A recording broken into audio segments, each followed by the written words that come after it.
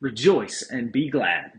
All that Isaiah prophesied would happen on the mountain in our passage today has happened in the person and work of Jesus Christ.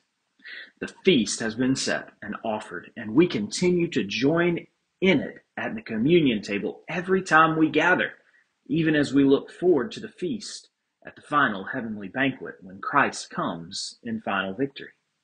Death has been swallowed up, the dividing curtain torn in two as sin was defeated, and life with God was made possible for all who would respond to God's grace in confession and repentance.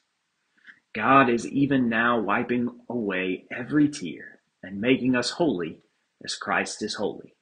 Because we have faith that this is true, because we hope to see Christ in final victory, we can rejoice and be glad in the assurance of our salvation.